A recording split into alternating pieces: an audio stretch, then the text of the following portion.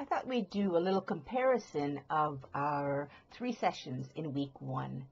This is the session where we had her on leash. Now, that floor is really slippery. I think that's something that we have to maybe rectify. But I do want you to look at her body motions within this. She is very aroused. Her movements are very quick.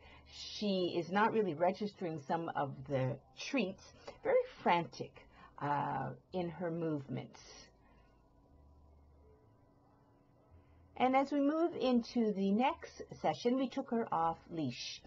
And we're going to see some compression in her body. I want you to always look at how she's standing and if she's standing in balance, meaning she's got nice, there, right here. See that pullback? That's what we want to eliminate. So I'm going to send her away.